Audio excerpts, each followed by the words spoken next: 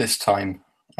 Probably not. But anyway, we're live now. So, Hey, hey everyone, right, we're going to be discussing Syria because it's a horribly complicated mess, and yeah, it's to figure out what's going on. I'm talking with Hobbyist Contrarian. His blog's linked in the description. yeah. And I'm just he's some written some fuck on really nice Twitter articles who about keeps it. getting invited on live streams. Right, okay, so you think Assad did the 2013 Ghouta attack? Is that correct? Well, I wouldn't say it with a huge amount of confidence, but yes, I was prodded to look at it by vernaculars, and I reasoned Assad, I think, did Al Ghouta. Lots of qualifiers there. Why do you think that? No, I just want to say that I don't think he did 2013 in Ghouta, but I think it's best to get all of this out of the way. We Oh yeah, both we should agree that start there. Assad is I wrote the first blog post on Al Ghouta to get it out of the yeah way first, yeah. because So you kind of have to do it. just to explain to everyone, I think that we both agree that Assad is probably a bad man, bad things. The question isn't whether Assad is a decent guy or any of the sorts. It's more the weapons he's using to be a bad guy with. I am not convinced that he's used chemical weapons, but I mean he uses conventional weapons all the time. Well, So what's the difference, really? But yeah. So the first thing that happened after Al Ghouta was the UN investigation, I think. Mhm. And this is interesting to note because the UN investigators were already in Damascus at the time of the attack. That's interesting. Yeah, they were there. They'd been sent there 3 days earlier to investigate another chemical attack in Khan al-Assal. Mhm. And see, this is the weird thing. Assad must have known this. So why the fuck would he? See, I'm agreeing with you here a bit. Why the fuck would he exactly gas the his point, own isn't it? city? It's totally beyond reason, isn't it? Well, yeah, it's really stupid. So there's holes everywhere you look at it. Yeah, and well, let me lay out my case. For some reason, the way back. Oh, okay. So it looks like the Daily Mail article. There was an article in the Daily Mail about Ooh, the how Daily Mail. yes, I know it's the Daily Mail, but you're going to quote me articles from places like CNN and whatnot. And honestly, I I'm don't not find actually. well, you know what I mean, mainstream sources that I honestly don't find any more reputable. So That's fair enough. I've they just lie about. They're not really. No, they're not. I know they just lie about different subjects. Okay, the article on the Daily Mail is gone, and it's gone from the Wayback Machine as well, which is very interesting, isn't it? I mean, why would anyone want to remove that? But, there was a leaked email to say that the US to suggest the US was considering orchestrating something, and then we ended up getting a Turkish whistleblower, an opposition MP from the Turkish government, who claims to have an audio recording of the Turkish intelligence services arranging the transfer of sarin gas to Yes, turkeys are very interesting. it is. And combine that with the complete lack of rational action, if it was Assad committing the attack, I would be.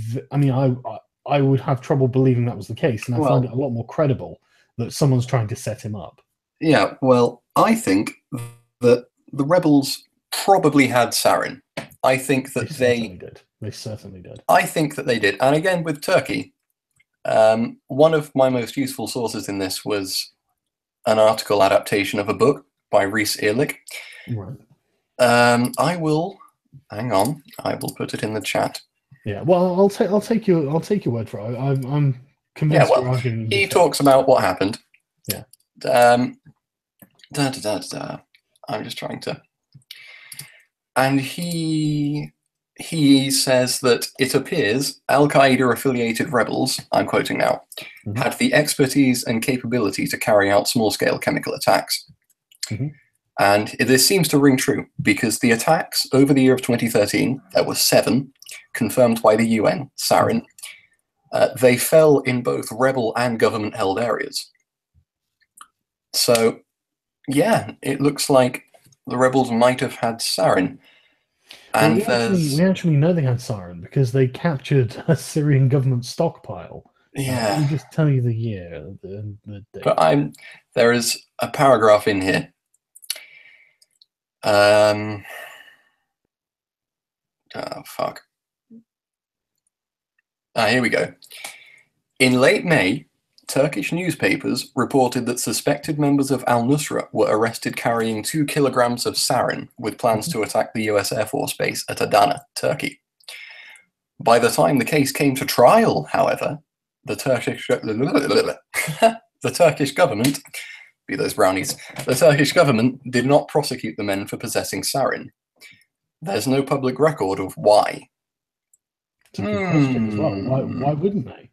And Yes. the rebels, al-Nusra specifically, supported by foreign jihadis, mostly from Libya, captured a Syrian government base that had, in addition to the numerous just conventional weapon stockpiles, large amounts of mustard, chlorine, and sarin gas.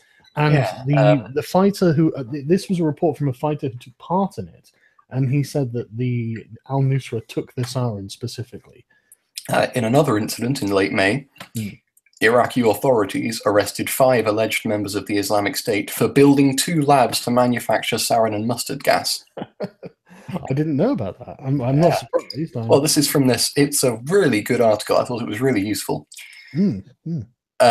So, yeah, the rebels had sarin, and they had the capability to carry out at least small-scale attacks. I think more importantly, well, not more importantly, but also to add to this, they certainly have the motive. Yes. Interestingly, for Al-Ghouta, Assad had a motive as well, though, which was he wanted to clear that city. Right, okay, but why wouldn't he just do it with conventional weapons? Well, because inner city fighting is a fuck, isn't it? Well, yeah, but chemical weapons aren't really very effective. That's the main problem with them. Really? You could clear... Really? I mean... No, they're really horrifically inefficient. I'm just thinking, if I was Assad, and I was this great real politicking, fighting a civil war, trying to hold my country together, I would have no problems gassing a city if I... revealing my own morals here. I would gas a city if I could spare several hundred of my own men. Yeah, but that's the problem. I mean, he none of these are actually gassing of cities. They're small-scale chemical attacks that kill a handful of people. I mean, none of them have even killed 100 people in a single attack. So it's really, I mean, it's a lot of time and effort for something that doesn't actually have much payoff. If you sent a dozen men with assault rifles into a city, you could end up with hundreds dead. Whereas, yeah, but they would all be killed as well, is the thing. Well, not necessarily. He had, and I mean, and this is just like a small sort of suicide squad.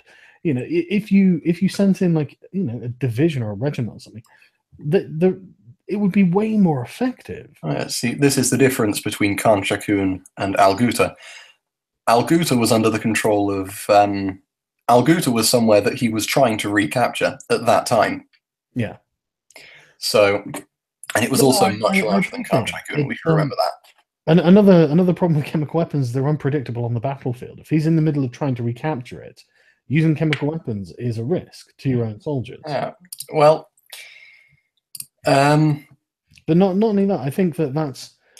I find. I mean, don't get me wrong. It's not beyond the realms of possibility. It's not a ludicrous thing. Nothing here is beyond the realms of possibility. Yeah. That's what's so annoying. Yeah, absolutely. I don't find that to be beyond the realms of possibility. But it would be so short-sighted. Well, it wouldn't be very effective. And again, going back to the 3 UN investigators, a strategic goal. It might be a tactical victory, but it wouldn't achieve a strategic goal. And again, going back to the 3 UN investigators that were already there. Yeah, exactly. Well, I did speak to Vernaculus about this. I tweeted him.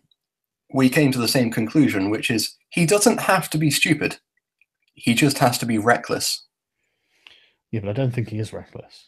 I don't think you can afford to be reckless in the situation he's in. I think that it's reasonable to think, though, if he did do it, it's reasonable to think that he was just calling the US's bluff, because the Obama administration was hostile to Assad, even though it never really tried to remove him, with the exception of possible bombings in 2013 after Al-Ghouta. He probably thought he could get away with it. And, provided he did it, he did get away with it, didn't he? Yeah, I don't agree with the premise, which is that he did it. I know. Yeah, this is. I'm just. I mean, like, they'd already said that the red line was use of chemical weapons. And he thought, because he knew that the US population was exasperated. But anyway, this is all conjecture, down to facts. Because what I mean is, like, the thing is, I mean, the United States isn't shy about knocking off Middle Eastern dictators who aren't allied with the US. So yeah. I can't imagine from Assad's point of view, he was looking at this and thinking, I may as well gamble it. I mean, that seems like... hatred, well, no, exasperation at foreign intervention was one of the things that put Trump in power. Yeah, but... There wasn't a huge amount of... So the it's military-industrial complex will operate with or without Trump's permission, basically. With or without the electorate's permission. Yes, absolutely. It's a real problem with the United States.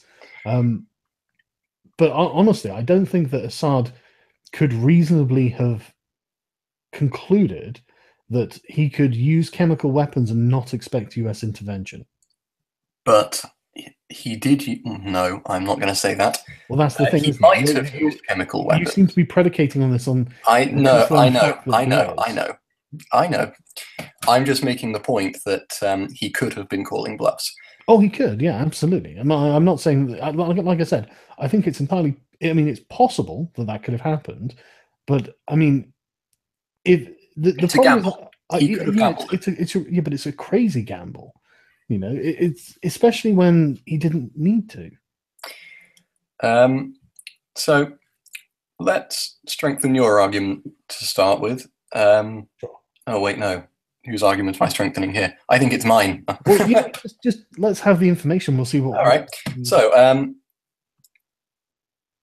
the UN report was not tasked with identifying a perpetrator.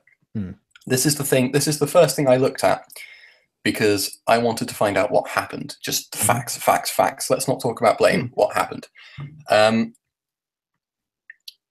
The UN collected, on the basis of evidence obtained during our investigation of the Ghouta incident, the conclusion is that on 21st of August 2013, chemical weapons have been used in the ongoing conflict between the parties in the Syrian Arab Republic, also against civilians, including children, on a relatively large scale.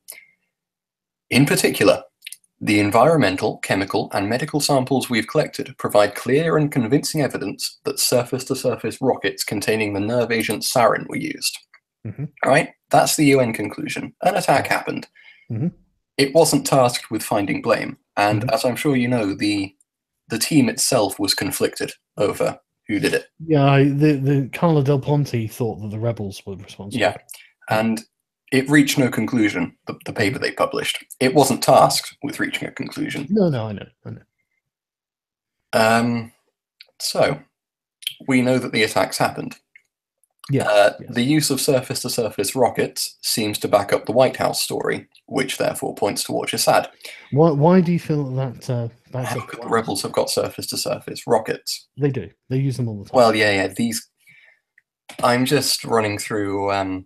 Yeah, so but they do have surface-to-surface rockets, and they do use them regularly. The Human Rights Watch ran its own investigation. This is the point where it narrows it down. The kind of rockets. The Human Rights Watch decided that the surface-to-surface rockets, it was a rocket system of approximately 330 millimeters, likely Syrian-produced, and a Soviet-era 140 millimeter rocket system to deliver a nerve agent. Blah, blah, blah, blah, blah. These weapon systems known and documented to be only in the possession of and used by Syrian government armed forces. Human Rights Watch and arms experts. I mean, we literally know that's false. It's the kind of rockets. Yeah, I know. There is another thing here. Hang on. Finish, because the rebels have captured vast amounts of munitions from the Syrian government. what we're talking about is an analysis of the rockets that we used specifically. Yeah, I This know. is I the know. Human But Rights what I'm Watch. There is saying something is, else which I really want to come on to but here. what I'm saying is, it's not just the Syrian government that I has. know. the I'm about to Syrian back up government's your arms. argument.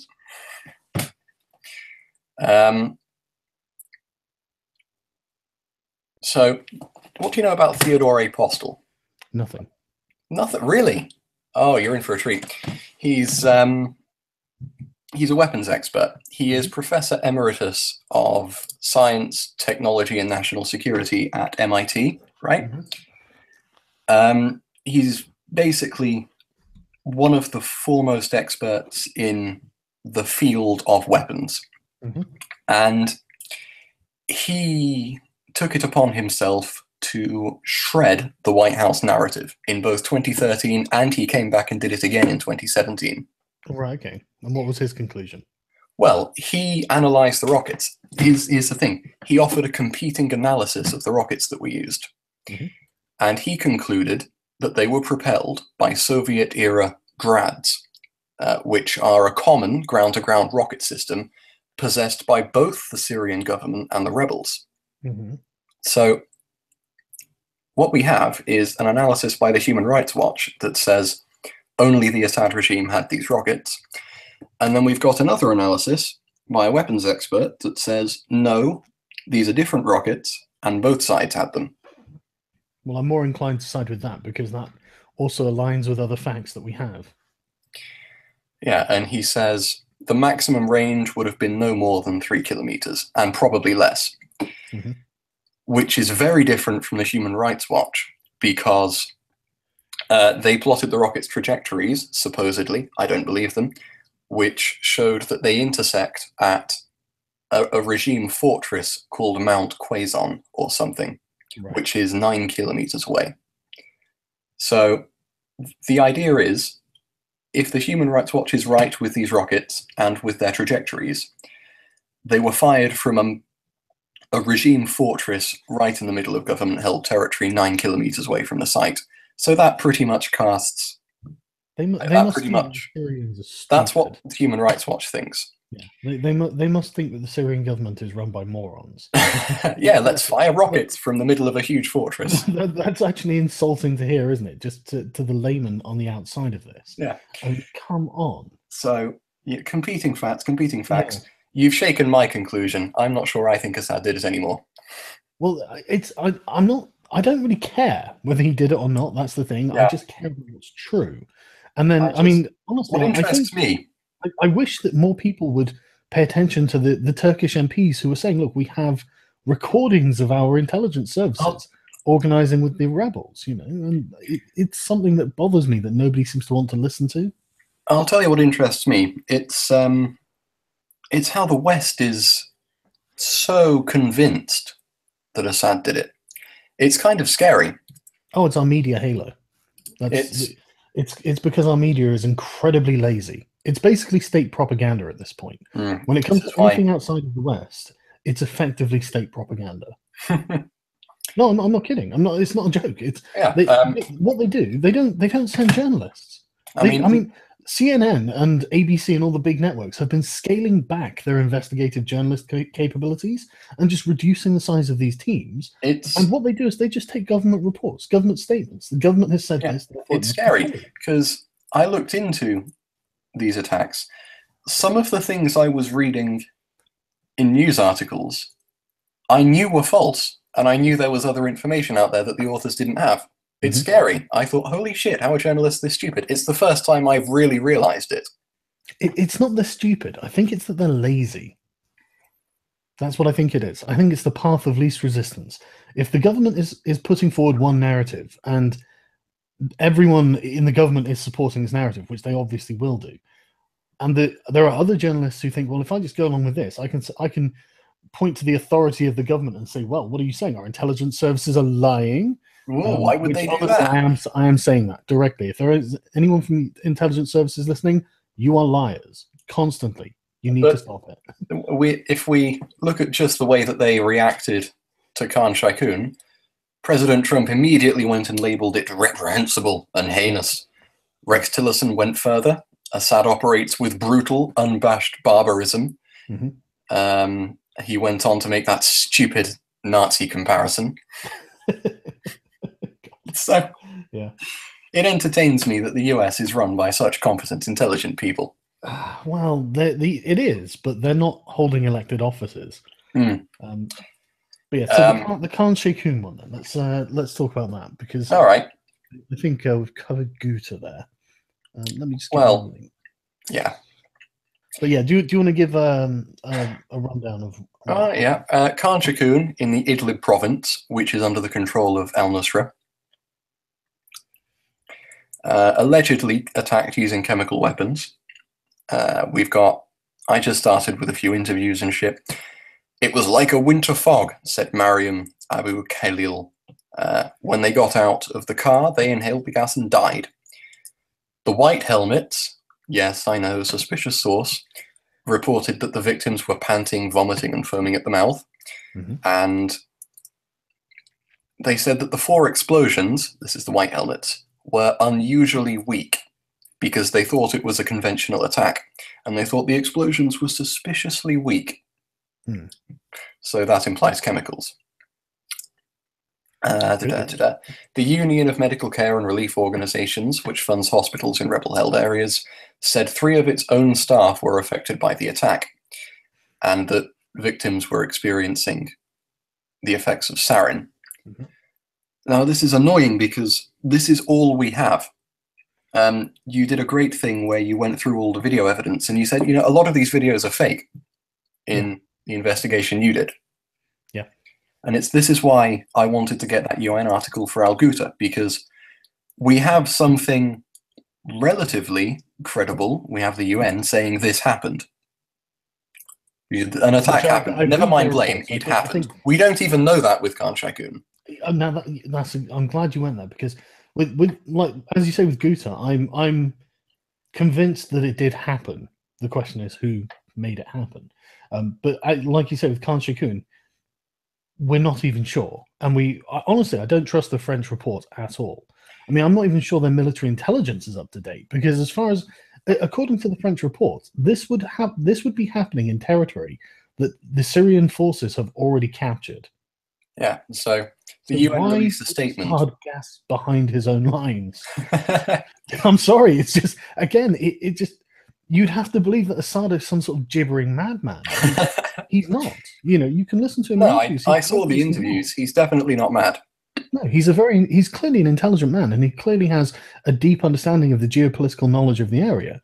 So it's hard to believe that he would be like, well, maybe I'll just gas behind an area I've captured. I mean, to what end? I thought he had, in that interview, a kind of deceptive intelligence, if you know what I mean.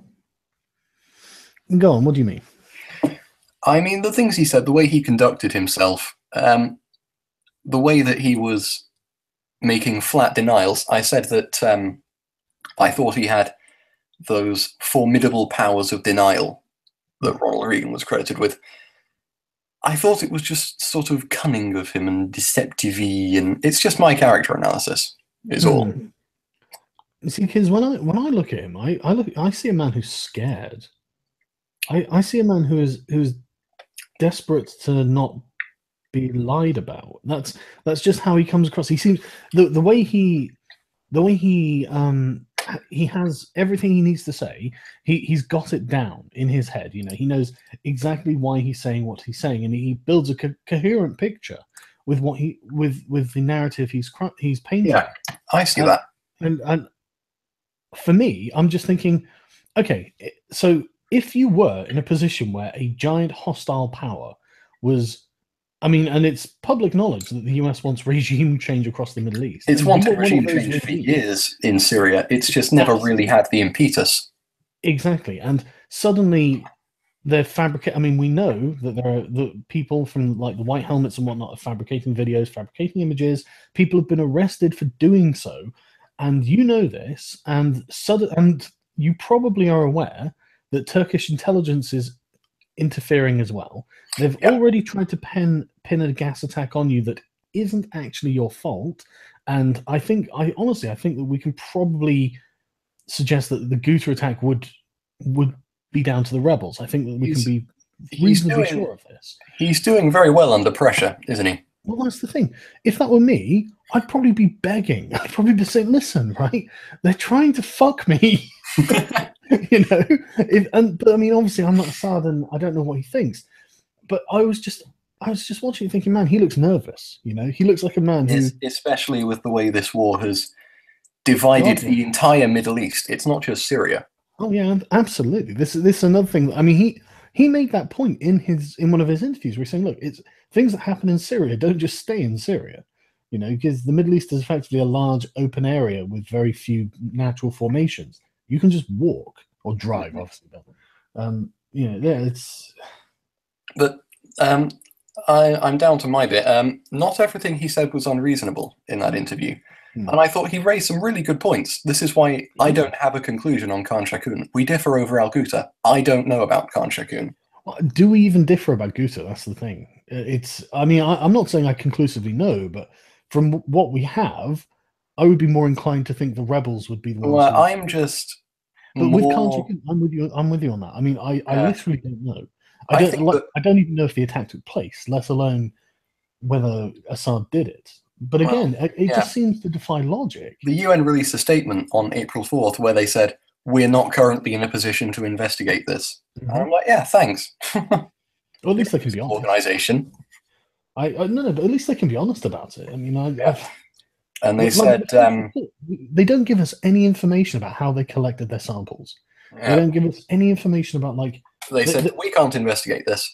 We recommend you look at the Organization for the Prohibition of Chemical Weapons. They're looking into it. Trust them. Yeah. Now, the OPCW, their findings started to come out on April 19th, which was after most of the Assad interviews. It was after a lot of stuff. It was one of the later pieces of evidence to come out. But they said, you know, biomedicinal samples, 3 victims, autopsy, analyzed at 2 laboratories. The results indicate the victims were exposed to sarin or a sarin-like substance. Biomedical samples from 7 individuals undergoing hospital treatment were also analyzed. Similarly, they indicate sarin. So, and the Director General said, while further details of laboratory analysis will follow, the analytical results already obtained are incontrovertible. So the OCPW reckons it was sarin, at the very least. They reckon sarin was deployed in Khan Shaykhun. We're still not on to blame. No. But I mean, I'm happy to believe it could have been. You know, I'm certainly not saying that it couldn't have happened. But, well, I mean, here's why I think it did happen. It's because a Guardian, the first Western journalist, he was working for the Guardian, so... But he was a Western journalist, so better than anything we could have got from Syria, even though not entirely trustworthy. The first Western journalist to reach the area was Karim Shaheen 2 days later. So there was a 2-day gap, but there was a Western journalist at the attack site not that long after it happened. And he says... It was a Guardian exclusive. He said that, you know, he saw the crater, he saw lots of dead bodies, and he talks about one chap, Abdul Hamid al-Yusuf, had rushed to help the other victims. He came back instead to find that much of his family had perished, including siblings, nephews, and nieces. His wife and children had rushed down to the bomb shelter in their basement, only for the toxic gas to seep into it. That evening, he insisted on carrying his 2 infants in his arms to bury them himself. Almost in a trance, Yusuf repeated the children's names, choking as he did so. So that's, I think there's a reasonable, that's quite compelling evidence that something happened, and it wasn't a false flag. I mean, presuming any of, you know, the reports are true, which is what we have to assume. Well, yeah. There's one journalist. He was from the West, and he only got there 2 days later. But the things that he saw, if he reported them honestly, seem to indicate that an attack did happen. Yeah, I mean, yeah. But there's a lot of provisos in there. Yes, that's the thing. I mean, again, I'm happy to believe that a chemical attack took place. but I think it's a bit too early to start pointing fingers. Of course it is. But not for the U.S. government, not for But Western we media. know so little, and already so much has happened because of it. Yeah, yeah. Like the missile strike. Vladimir Putin blocked a UN resolution condemning it. Infowars turned on Trump, almost as significant.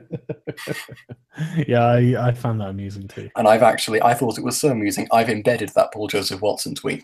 Do you know what's really interesting about that though? Is the honestly, I actually do think that Trump is playing 4D chess now. That was actually a genius move by Trump's To be part. in some respects. I can't believe it was just a mistake, or he bungled into yet another lucky move that, in the end, he came out the winner at. I'm actually researching for another blog post on this. There's a lot of the things Trump are doing do seem to be quite tactical, like the way he's using the media. It's incredible. He's destroying them. It's clever. It's actually clever. Mm. And the way it's called spatial leadership. It's a real academic theory. Oh, really? The way he's distancing himself from the government. Have you noticed that? Mm-hmm. Yeah. The way he's creating distance between himself and the government. Mm-hmm. And he's portraying himself as some noble hero. And he's personal. He's a real man. This is the thing that a lot of Hillary supporters don't understand. Oh, Trump, he's rich. He's a billionaire. How can he be the champion of the people? Well, people think that he's their champion. He's making them think that he's their champion because he's personal, because he's tweeting at them, because he's going to all these rallies. Yeah, he is a populist, and he's doing it very well. He legitimately is, though, in that regard. People want someone who is going to talk to them rather than talk to the people in between. Even if it's not genuine, and I don't know if it's genuine. No, I don't either. He's doing it as a strategy, even as an electoral strategy. He's doing it.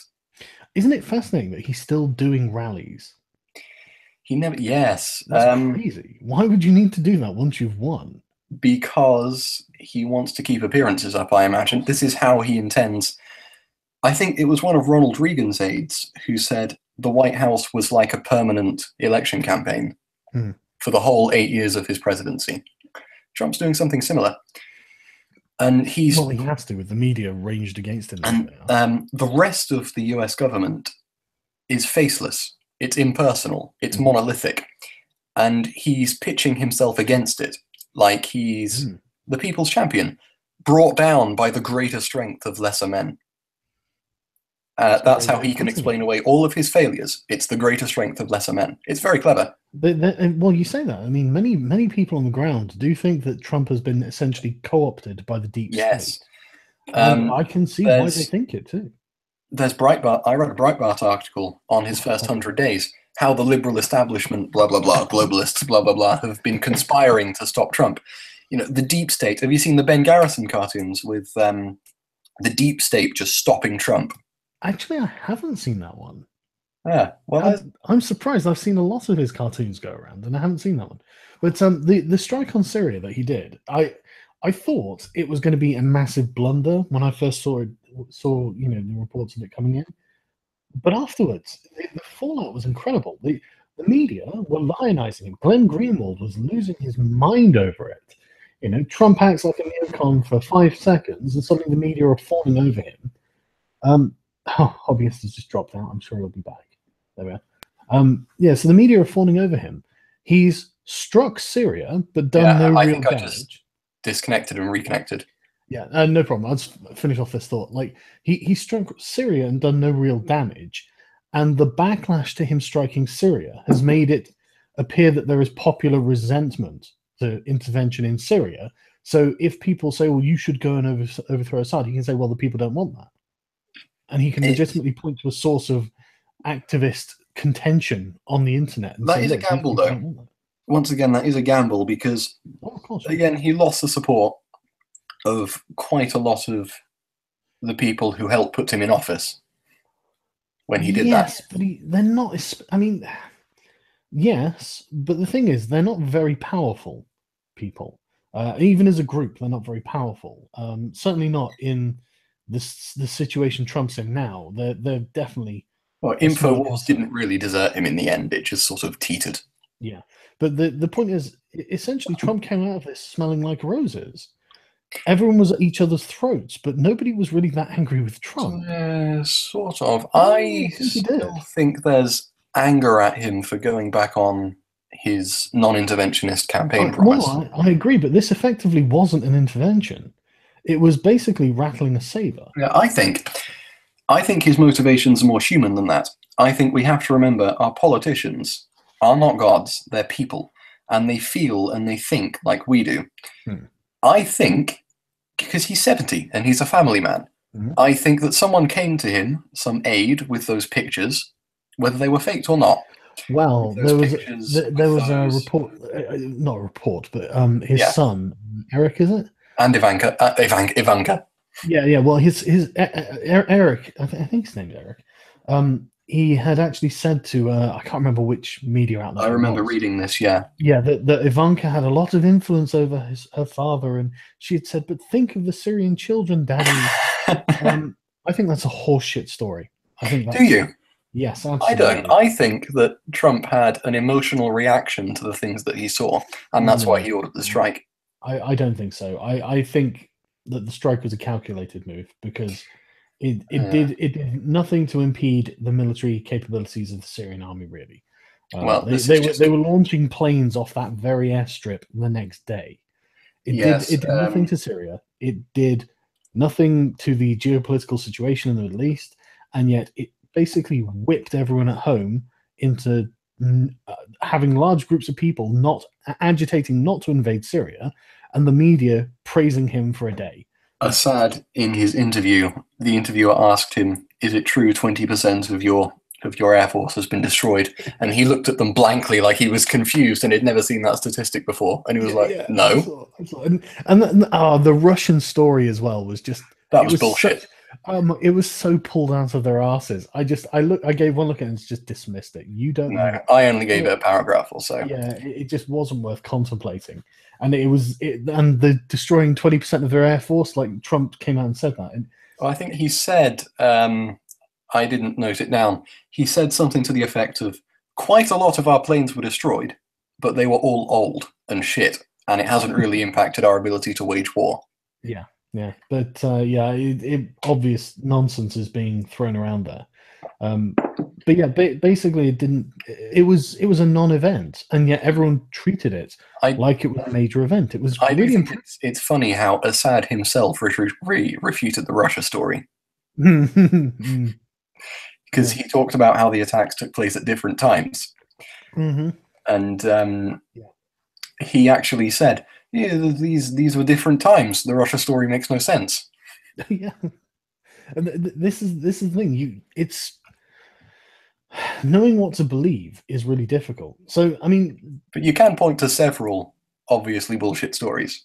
yeah, yeah, you really can, and it's genuinely worrying for me as well because I mean I'd really like to go on to the white helmets if you'd like to talk about them.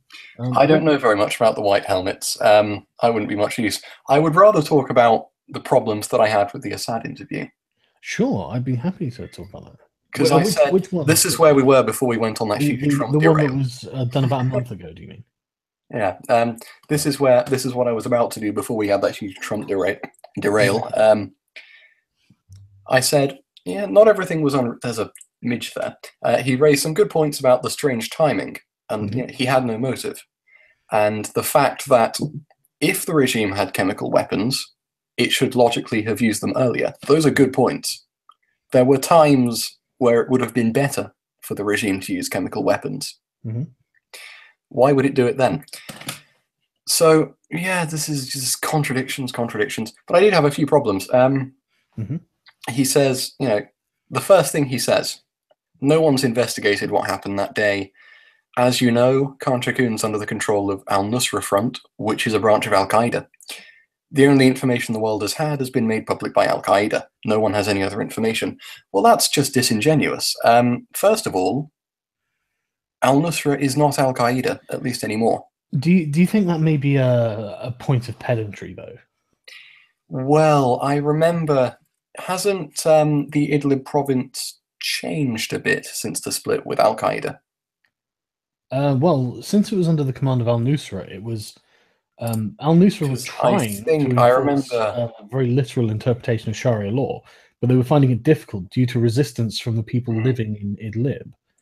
So, because there have been changes since the split with between al-Nusra and al-Qaeda.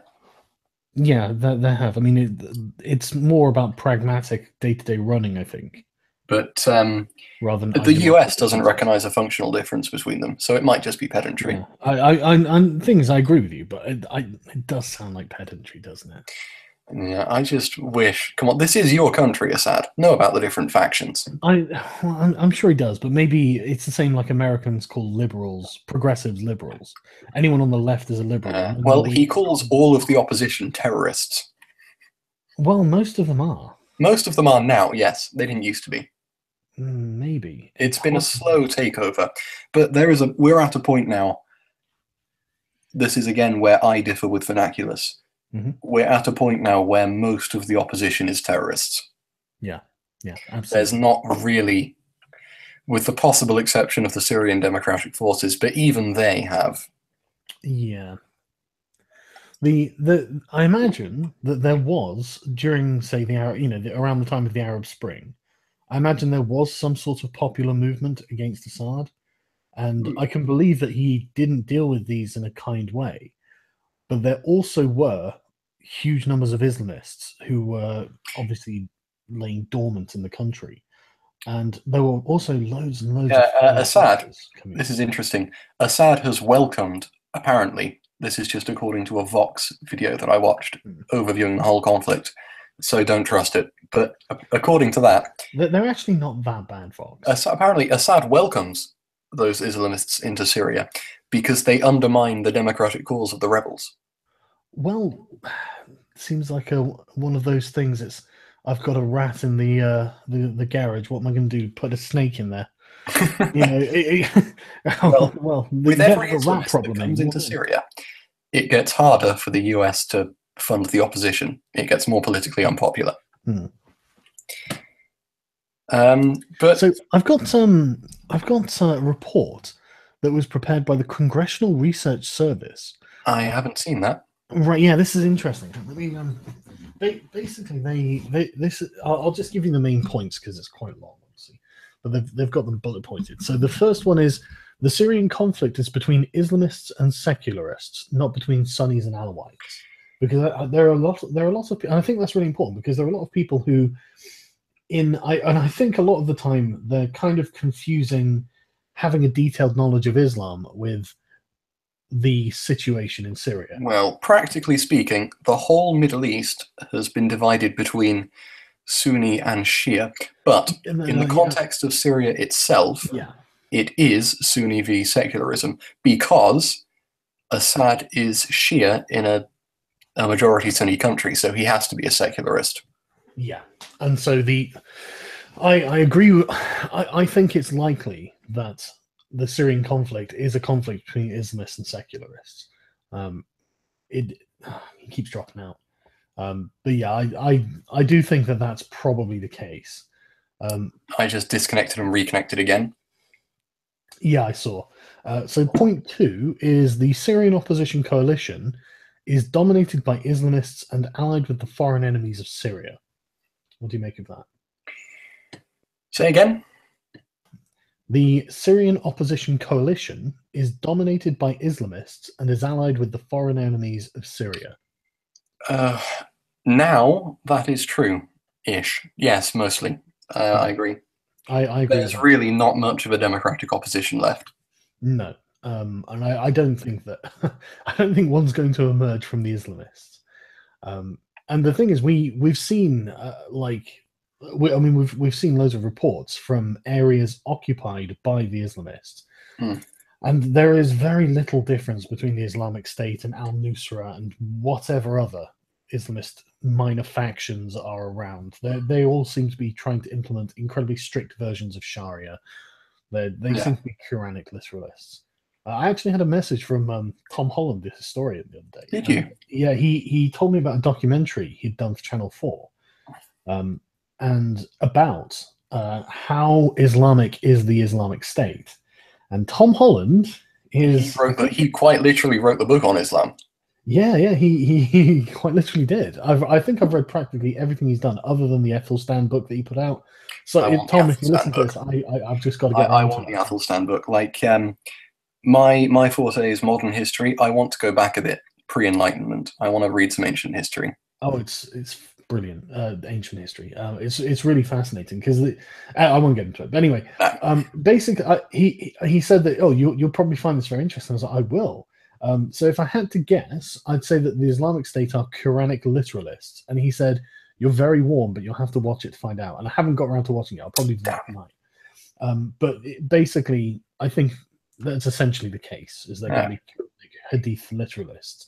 They're going to be exceptionally Islamic. And this is what I love about Tom Holland, right? He's not full of shit. He's not full of shit. He is honest. And that's all you have to be when you talk about Islam. Just be honest. Yeah. And he genuinely is. If you guys should follow him on Twitter, because he's also a bit of a shitlord. I follow him. He's for people listening, he's every now and again he'll post a very amusing tweet to someone that you probably will find. Did you know? Did you hear about what happens when you blow up sarin? Well, from one of the experts consulted, apparently it vaporizes. Yeah, that's an important crux of the issue that completely undermines the Russia narrative, but it also undermines one of Assad's own points. Oh, what's that?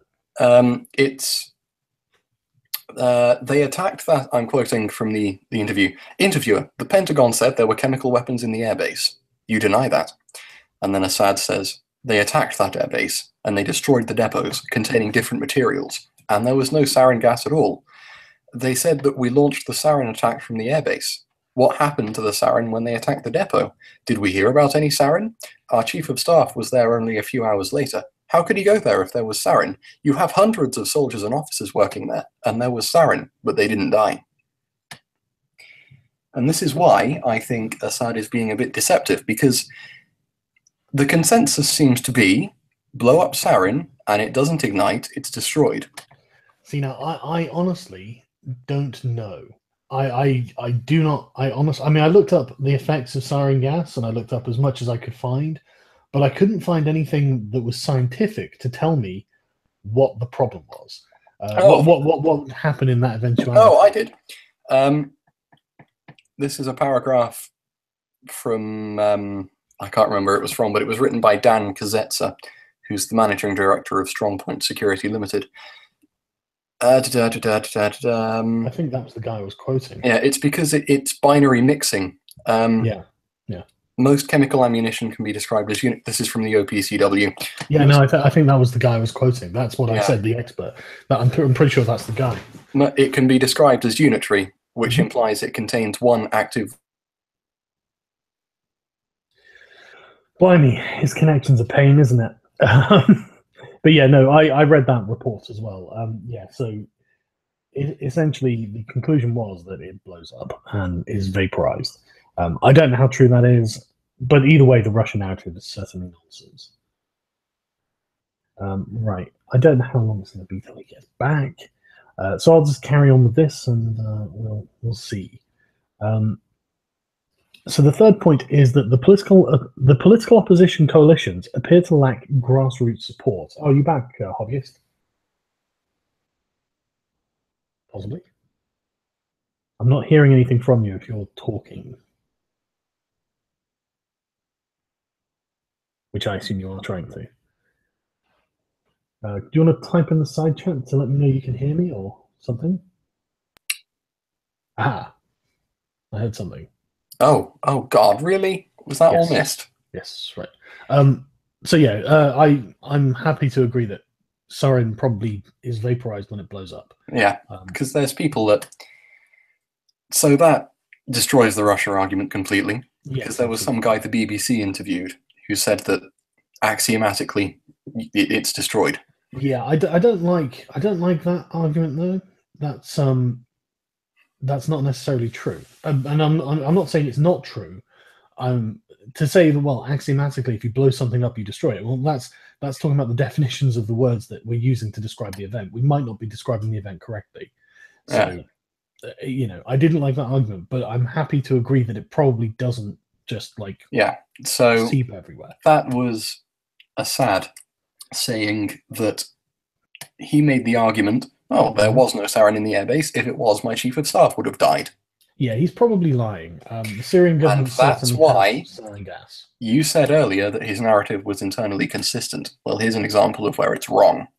Well, yeah, I didn't say it was correct on every point. I know. But it doesn't have to be internally consistent. This is why I said he's a bit deceptive. His narrative's perfectly internally consistent, but how much of it is lies? Well, that's the thing. I mean, there is every reason for them to lie about having sarin gas. I can't remember which interview it was in. I can't remember. It was 2013. I think it was the 2013 interview that he had, where he kept saying, "I don't want to comment on this, whether Syria has sarin gas or not. It's a military issue. This is classified." But the interview kept pressing him, and he basically, I can't remember exactly how he said it, but to paraphrase, he was saying that we have these stores of sarin gas because I've had a comment on my blog. F4CK, my wife, says Sargon is a cuck. That's a good comment. But yeah, so I'm absolutely sure that Syria does have sarin gas. Of course it does. And I think there's a fairly easy explanation as to why Assad would lie about that, because they had previously said they had gotten rid of all of their sarin. But isn't it stupid though? He must have known that you blow sarin up, you destroy it.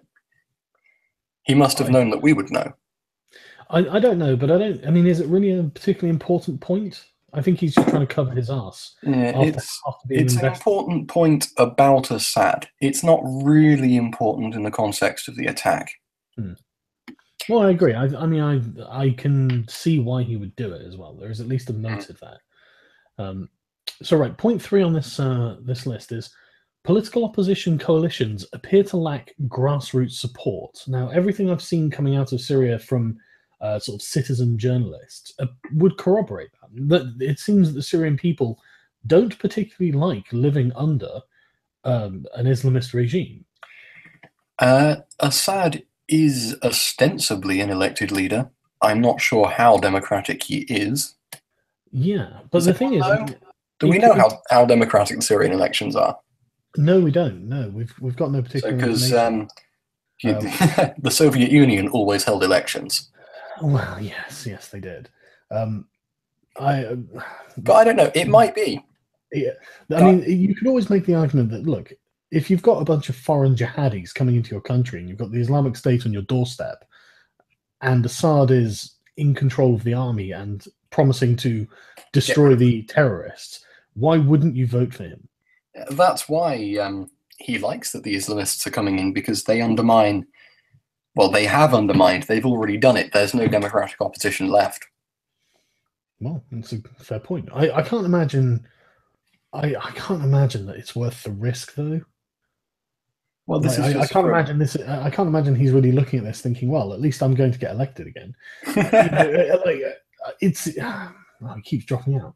But yeah, that seems a little too cynical for me. But I mean, maybe. Good. Who knows? Right. Since waiting, where's the 4th point? 3. Where is point 4? Let's go straight to point 5. Okay. I know, point 4. A moderate opposition doesn't exist. The United States is trying to build one to act as its partner. You're going to be shocked to hear this, guys, but the people opposing Assad are psychotic Islamist rebels. And I say rebels, quote unquote, because many of them are foreign. So many of them are jihadi fighters who are trying to establish their caliphate, and we're supporting them, just saying that this is what's happening. I don't know where the hobbyist is coming back, so I'll carry on. Point 5, the United States is arming sectarian terrorists indirectly and possibly directly and covertly. Come on, who's surprised about this? I don't mean to laugh, but it's just like, oh God, the US is so evil sometimes. I mean, oh God, it's just so terrible. Point 6: Washington wants to contain ISIS but not eliminate it in order to maintain military pressure on the Syrian government. I can completely believe that. Hillary Clinton kept going on about and we're not talking about the Kurds here either. She wanted to expand the supply programs, and you've had people from al-Nusra, like commanders from al-Nusra, who have said that they demand weapons and various other armaments from the West. Otherwise, they're going to tell them all the horrible secrets that they know and things like this. It wouldn't be surprising to me in the slightest if we did end up arming them. I mean, it wouldn't be the first time that we've done this. For example, we armed Saddam, we armed the Mujahideen, and I imagine we've armed many others in South America, and I say we, meaning America, really. In various factions in South America, we deposed the Shah of Iran, the elected government of Iran, and installed the Shah. I mean, this is just something that the US and the Western powers do. So it would not surprise me at all if this was true. And if I had to put money on it, I would just assume that this was true. This would just be something I would take as a given. So the conclusion, the report says that in the absence of grassroots support for political opposition coalitions in Syria, the United States is relying on a number of tactics to pressure the current government in Syria to step down, including keeping ISIS alive as a tool to sustain military pressure on Damascus. Right. My internet jihaded. I can see that. No, it was odd. I tried to rejoin twice, and it said I needed to download Hangouts.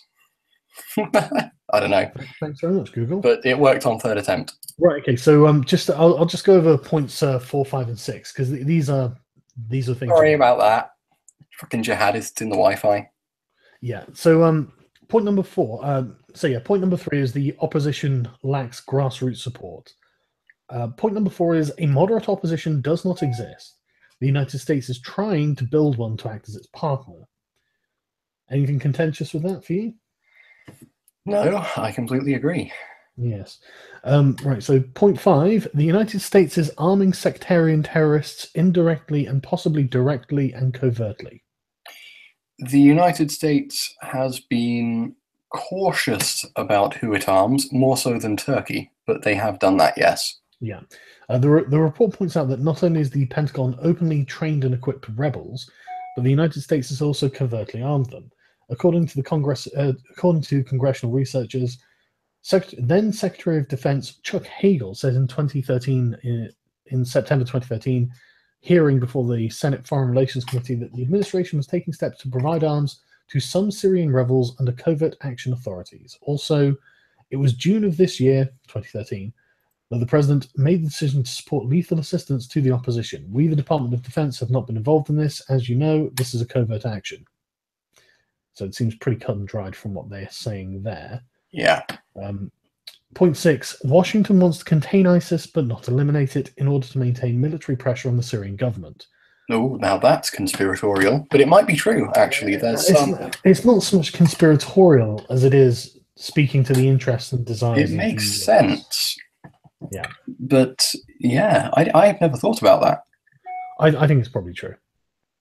It's entirely beneficial to the United States if they want to overthrow the Syrian government to have ISIS do it for them. This is the thing with conspiracies. Conspiracies happen. It's ridiculous to think they don't. Yeah. Politicians do get together in secret circles in darkly lit rooms and talk about things they're going to lie about. It does happen. Yeah. We just have to... you have to be discerning. Yeah. But it's hard to even call this a conspiracy. Crisis. That was a conspiracy. Well, it's hard to even call this a conspiracy per se because it doesn't have to be something they do. This is effectively something they don't do, and so they can just take a position of really kind of non-intervention with ISIS, and the problem and the situation continues as they want. And it would be really interesting to see how they, taking to mean the military-industrial complex, the deep state, all of that, how they would have reacted to a Clinton or a Trump president. Just to specify, I hate using the term they because that is a conspiratorial Yeah. slippery It's a slope. they. It's a conspiratorial So meme. just to be clear, we're talking. I can't name the individuals because I don't know exactly who Because the government is impersonal. But yeah, I mean, Wesley Clark said that the US had been taken over by a foreign policy coup, and he pointed directly at the neocons and the Project for the New American Century, and undoubtedly we can link that to the CIA and presumably a bunch of other governmental branches and organizations of similar ilk. So this isn't entirely nebulous. We actually do have a fairly good idea of who we're talking about, and people. I mean, like Hillary Clinton was deeply embedded with these people. So Hillary Clinton was, yeah. yeah, she and the Council on Foreign Relations as well. That's another one of these organizations that I think is directly involved. When we say military industrial complex, that's what we're referring to. Just so people understand. So I'll just read the conclusion of this article talking about the reports, because the report's quite long, obviously. So the report says that in the absence of grassroots support for political opposition coalitions in Syria, the United States is relying on a number of tactics to pressure the current government in Syria to step down, including keeping ISIS alive as a tool to sustain military pressure on Damascus, arming jihadist groups indirectly and we can assume directly, albeit covertly, to pressure Assad, seeking to create a moderate opposition that will act as a US partner, good fucking luck, trying to co-opt parts of this 5 years ago, maybe, not today. Yes, absolutely. Trying to co-opt parts of the existing Syrian state to take a partnership role in governing a post-Assad Syria. I can believe all that. I think that's sounds like with what like decent intentions, I guess. Utterly unworkable. Yes, yeah, that's I'm glad you came to that, because one of the things that it's the perennial question: who's going to replace Assad? This is the thing I've always said. The only way you're going to bring peace to Syria or to Iraq or to any Middle Eastern country is to fucking annex it or make it into a protectorate. Oh, I don't even know if that will happen. I don't. I mean, I'm really thinking. When the US was occupying Iraq, they still suffered from vast amounts of terrorism from both jihadis and nationalists. But the US is actually going to have to act like the imperial power it pretends not to be if it wants to bring peace to the Middle East, which I don't think it should even try to do. No, if it wants to achieve that goal, it's going to have to start taking countries over long term. Do you know what I find frustrating about the whole thing, though, is that I don't like that the US is trying to overthrow secular governments to the benefit of Islamists. I really don't like that, even if they're allied with Russia, even if they're not led by good... It's the Tony Blair mentality. I hold that Tony Blair is not a warmonger. What he is a very dangerous, very moral faggy Christian. Tony Blair confirmed for moral fag. He is. Oh, he absolutely is. You're right. That's the thing. He had this idea in his head. I'm going to save Britain. I've got this great new popular movement. I've saved the Labour Party. I'm going to save Britain. I'm going to save the whole fucking world. I'm going to build the New Jerusalem. He's that kind of man. He could well have been completely delusional. You're right. I mean, it would certainly go. I've read Anthony Selston's biography of him, and really, he's a moral fag. That's where his attitude comes from. It's not like George Bush. George Bush is a warmonger. Yes. Tony Blair is not a warmonger. He's a moral fag. And he wants to make the world a better place. He badly wants to make the world a better place.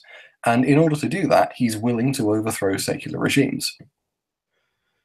See, it really bothers me because, like, whenever you see someone who is of the opposition and they're being presented in a neutral or flattering light, I can't help but look at this guy with a huge beard in traditional Islamic garb and think he's not our friend. You know, this person is not. This person is operating with us out of interest. Yes. You've got someone like Assad, where was Assad educated? Was it Switzerland? Oh, he spent a lot of time in London, didn't he? Or have I just invented that? Yeah. He was educated in the West. He wears suits. His wife wears Western clothing. People aren't forced to wear burqas under his regime. And I'm just looking at that thinking, is that really a worse option? Well, he doesn't have to be a good man. It's his circumstances force him to be a secularist. His circumstances force him to be conciliatory. He doesn't have to be good, but yeah. Oh, absolutely. I'm not saying he's good. But what I mean is he is secular, and he has to be. He's in a city majority country. He's got to be. And I think that's more beneficial for Syria in general than to allow it to backslide into regressive Islamist control. I mean, even if how many historical examples do we need? Yeah, exactly. Do you want another Iran? No, of course not. This it's horrific. And so yeah, I don't. And the thing is, Assad is an ally of Russia because it's beneficial to be an ally of Russia. Why not just make it beneficial to be an ally of the United States? Why do we have to be at odds? What can we not seduce him away from Russia? There would have to be big changes in the attitude of the West for that. Absolutely, but that's the point, isn't it? It's just attitude. The way that Boris Johnson behaved. God, I'm trying to find it. I quoted it. I'm trying to find it. I love Boris Johnson. I think he's hilarious. I find him very Michael Heseltine. But yeah, I don't want him being the fucking foreign minister. He made a better mayor of London than Sadiq Khan, though. That's true. That's true. Oh, here we go. Russia faces a choice, he said. It can continue acting as a lifeline for Assad's murderous regime, or it could live up to its responsibilities as a global power and use its influence over the regime to bring 6 long years of failed ceasefires and false dawns to an end. I mean, just look at that self-righteous rhetoric. Yeah, it's like Boris. He's not fighting against like pacifists and stuff, right? He's fighting. Exactly. He's fighting against people who would literally call for the death of all the Jews, and he's fighting against the sort of people who behead children. Yeah. I mean, I'm sure Assad. I mean, I'm sure if like there's a journalist. I mean, I see Assad being very much in the same vein as Vladimir Putin. If there's a journalist who's going to release some terrible dossier on some backroom dealing or something, that journalist, I'm sure, just disappears. I've got no doubt that Assad just removes and disappears. Threats to his Vladimir Putin's opposition leaders just keep disappearing. Exactly. Yeah, I've got no doubt that that's the case, and that's terrible. That's awful in a democratic society, but that's par for the course in authoritarian Eastern regimes. That's just what happens. Mm. And so and I'm not trying to be moral relativist, but I'm just saying it's not as bad as what would replace it. And so come on, channel your inner Machiavelli. Well, you've got to be pragmatic, haven't you? Yeah. If you're just looking at the people in Idlib, when they were given the description of life under al-Nusra, it was horrific, absolutely horrific. It was every bit as oppressive as you can imagine. It sounded like Saudi Arabia, and it was just like, okay, well, this can't be allowed. I mean, at least you're not free under Assad in a political sense, but you're not oppressed in the same way that you would be under an Islamic state. And that's, I think, the difference. For the average Syrian, I can see why they'd support Assad. I just want to clear the air slightly.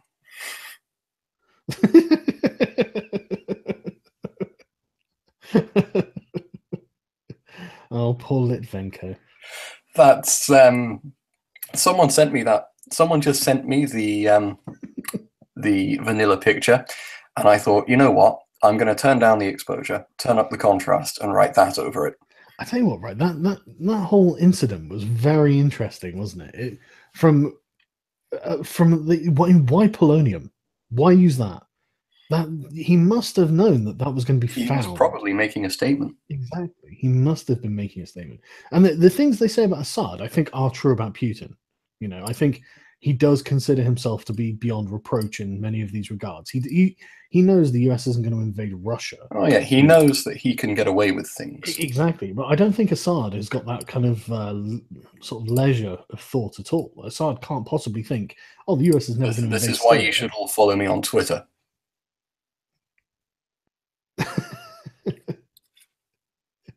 That's the sort of thing I do. But this is the thing. I think that people are projecting onto Assad what they think about Putin, and it's Well, because there are some important comparisons you can make. Sure, there are, but the position that each one is in is completely different.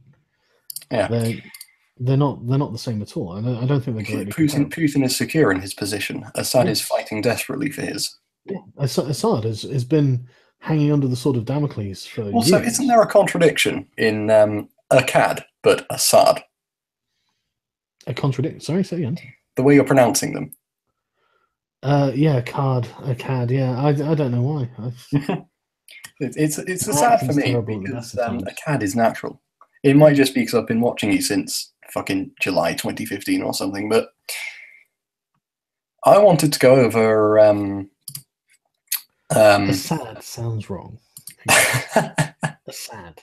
Sass. I've got to kind of pull my nose up when I say it. I don't.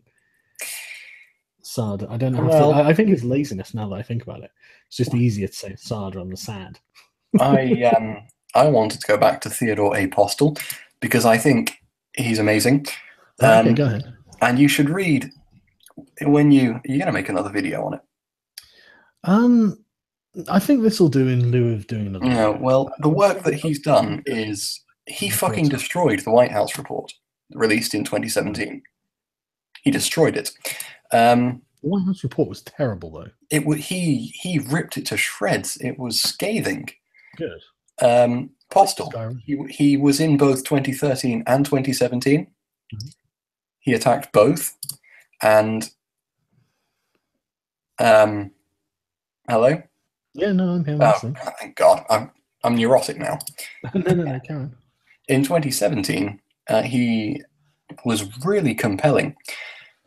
He's Professor Emeritus of Science, Technology, and National Security at MIT, weapons expert.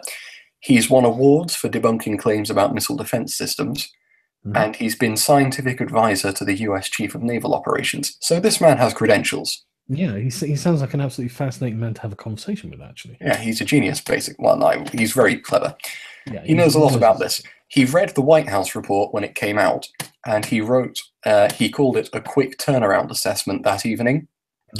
And then later on, he added an addendum to it, and then a third letter. And he concludes, this is his genuine, quoting the conclusion, the White House report contains false and misleading claims that could not possibly have been accepted in any professional review by impartial intelligence experts. And he says it was fabricated without input from the intelligence community.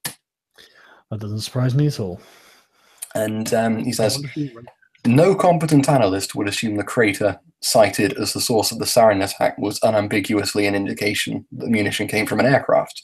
No competent analyst would assume the photograph of the sarin canister was, in fact, a sarin canister.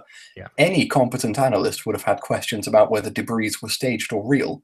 Yeah. No competent analyst would miss the fact the canister was forcefully crushed from above rather than exploded from within.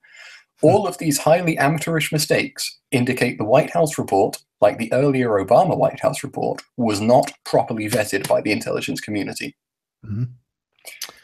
So, holy shit. Why? You done we big know court, exactly. Trump. It's entirely about regime change in the Middle East. Actually, it could have been...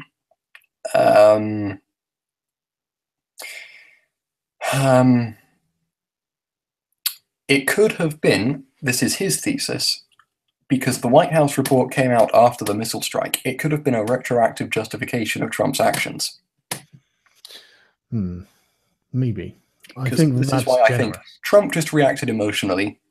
He had an emotional reaction to the pictures he saw. Ivanka was crying. He thought, fuck it, missile strike. And then his officials wrote this White House report to retroactively justify it. And no one in the intelligence community saw it.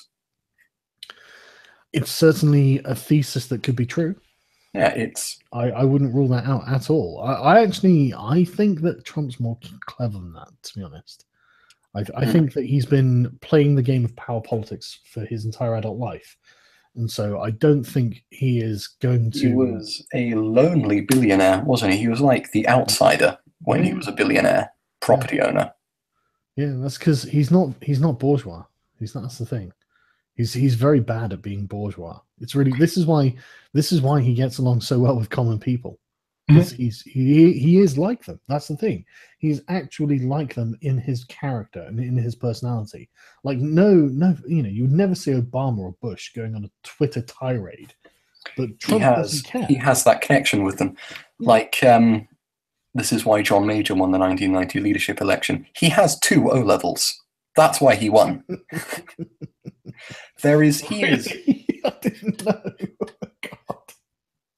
I didn't realize he was so poorly educated. No, John Major had 2 O levels. That's why he won the leadership contest. He connects with ordinary people. No. The thing is, it's actually not about your education level. I've been thinking about the concept of the bourgeoisie a lot recently. You're a communist. No. You're getting ready to talk to Zeke. No. It's just something that fascinates me because, I mean, I come from the bourgeoisie. My family are middle class, and they were very. To be bourgeois is to be concerned with appearances. That's the fundamental crux. My upbringing was privileged. I had 2 parents. I had a stable household. I think that's a lot. That should be the default, but yeah, it is a privilege. Single parenthood, unstable finances. Rousseau coined the term bourgeoisie, and his description of it was fascinating. It was they want to be looked at and look at others in turn. When they're on their own, they think of other people, and when they're with other people, they think of themselves. And what he's saying, I think, is it's all about keeping up appearances, and this is why the lower class tries so hard to emulate them. I mean, and this I think was best summed up by a Terry Pratchett line in a book of his once I read. That it was I don't know why this stayed with me, but he was talking about Sam Vimes's upbringing, and he was saying how they didn't have any food to eat, but the plates were certainly clean and shiny, and that's. But the thing is, I'd seen this loads growing up because my family's really working. It's the aspirational working class. Yes, exactly. It's interesting how it's changed. Yeah, we might be. There was a time when people were proud of being working class. Absolutely. And this is why communism will never take off ever again. It's because there is no working class mentality anymore. It's gone. The working class is ambitious. It wants to be better. Yeah, and good for it. It will improve itself. But the thing, what I'm saying is that it's about concern with other people's opinions, and so this is why, I'll piss around on Twitter all day, and I'll get people going, "Oh my god, you shouldn't do that," and I'm just like, "Why?" I don't care about other people's opinions. If I did, I'd be like Twitter. You. I would be just like you if I cared about other people's opinions. So, and this is the thing: Trump doesn't care about other people's opinions either. He's terrible at being bourgeois. He's terrible at it. But he's great at being a salt of the earth guy, even though he's a billionaire. It's amazing. Yeah. He connects with ordinary people. Because he doesn't have pretensions. Jordan Peterson said this perfectly. He was saying how 95% of a person's personality is dead wood that needs to be burned away. But people obviously don't want to lose 95% of their personality. But that 95% is the bourgeois element that's what makes them bourgeois. It's the great paradox in the left. Did you read Niall Ferguson? I like Niall Ferguson. He's my favorite historian. Yours is Tom Holland. I haven't actually read. I read Sunday Times of books of his. Did you read his Empire? Is great. If you only read one Niall Ferguson book, read Empire. I will do. He's on my list, but I haven't yet. Did you read his Sunday Times column? No. This week? No. 6 days ago, he said, "Don't just blame Corbyn. Social democracy itself is dead." And it's a very provocative title, and I disagree with it. But his argument is the left is dying. It's not just about leaders. Oh yeah, absolutely is. Absolutely, it's the reason why is because. And I can remember his quotation because I thought it was perfect. It was fucking perfect. "The old alliance between the progressive elite and the proletariat is broken." Because that's the great paradox in the left. It's fucking elitist. Yes, It's always been fucking elitist, right the way through its history, in the way the right never was. Wow, let me think about that, because I mean, if if you go back to the labor unions in the 70s, a lot of those were quite working class. Well, the unions were, but fucking hell, Ramsay MacDonald, establishment, Clement Attlee, born into the governing class, Yeah, yeah. Harold Wilson, technocrat, grammar school, Yeah, I mean, there have always been socialists with guilty consciences. Michael Foot, Tony Benn. A lot of these there's exceptions, of course, James Callaghan, but by and large, the left has always been elitist. It's always been ruled by elites, always. You can say that for any political party, really, can't you? Well, no, the right has a better. This isn't a defense of the right. It isn't an attack on the left. But really, the right has better examples of social mobility. Benjamin Disraeli, for instance. John Major again. Margaret Thatcher came from humbler backgrounds than Harold Wilson did. No, absolutely. She had to take elocution lessons. Because, she had a chemistry degree. Good for her. The vicar's daughter. Yeah. No, absolutely. I remember reading a biography of her, and one of the things that was pointed out is that there was always an element of class snobbery around Thatcher. Not from her point of view, but aimed at her, and I could quite believe it as well. Yeah, she's an interesting character. I could go on about her for hours, but I think we've derailed. Yeah, we have somewhat, but I think we've covered the subject. Yeah, I think basically, I can't imagine why Assad would do it. It would be, I don't think the man's an idiot at all. In fact, I think the complete opposite. I think he's a smart man who's very well informed, and it seems that the US and Western powers have got an active interest in dethroning him, and it looks like this is some sort of covert operation in order to do so. That's my opinion so far. I wouldn't go as far as to say that it's a covert operation to do so, but again, I do think I'm not sure what happened in Khan-Shaykhun. Like, for example, like, do you think that in 2013, it was in 2015 that the Turkish MP came out with this information? But I mean, do you think he's lying, or do you think Turkey is very suspicious? Turkey is definitely channeling. Turkey is definitely channeling sarin to the rebels, no doubt about it.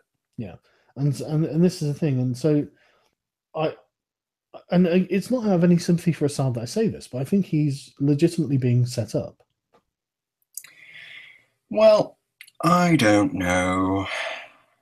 I mean, this is a speculative conclusion that I've come to. Yeah, it would have been interesting to get Vernaculus in on this, but I know he's gone off to do that New Orleans rally thing that I don't know anything about. Oh, I don't either. I look forward to his video. He's anyway. But okay, well, yeah, we'll stop there then. And all right. Yeah, if new information comes to light or anything like that, we can certainly do another stream and go through it and whatnot. It has been glorious talking to you. Oh, thank you very much. It's been very entertaining talking to you. Hopefully we can do it again, I think. I'm sure we will. I'm following you on Twitter, so I get to talk to you relatively regularly. What's your Twitter at again, so people can? At Hobby Contrarian. It's not Hobbyist, it's just Hobby. Right, okay. Well, there we go. So everyone can follow you if they'd like to, and thanks for listening.